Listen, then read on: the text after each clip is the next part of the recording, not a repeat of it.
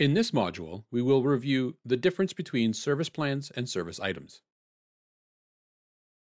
MSP Manager uses program levels, service plans, and service items to customize tracking the type of work performed and for billing customers. Program levels group service plans that establish service contracts for customers, such as Standard, Plus, or Premium.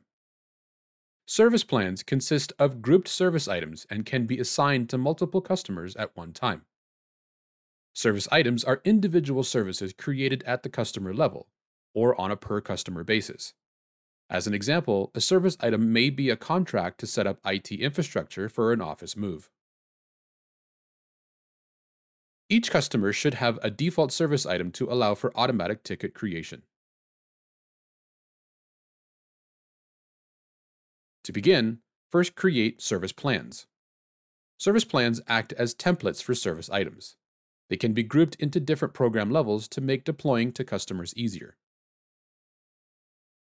Every service plan and service item falls into one of four service types: flat fee, hourly, hour retainer, and project.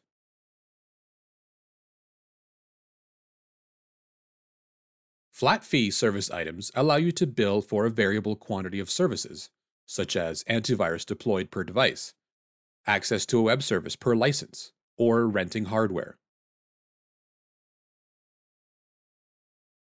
Hourly applies to billing by the hour.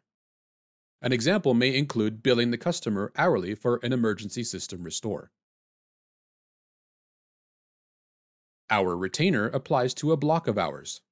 Customers pay for a block of hours at the start of the billing period, and hours are deducted from the retainer as you open tickets and track time. Project applies to project-based work or one-time projects.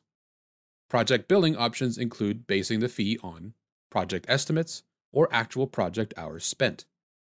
When billing by actual project hours, the MSP must track all work and materials in tickets.